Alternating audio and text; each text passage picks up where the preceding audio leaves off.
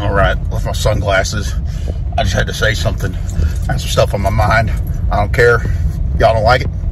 I just got some questions. I'm just wondering, what if the universe is a holographic, fractal, hexagonal, cellular automata running a Turing machine, running a simulation of a consciousness of the universe expanding and looking ever closer at itself as it zooms in on itself and gets further away from its past and closer to its end.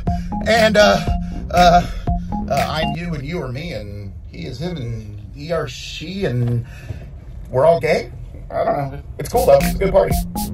Click, like, sub. Why not? Let's think about thinking.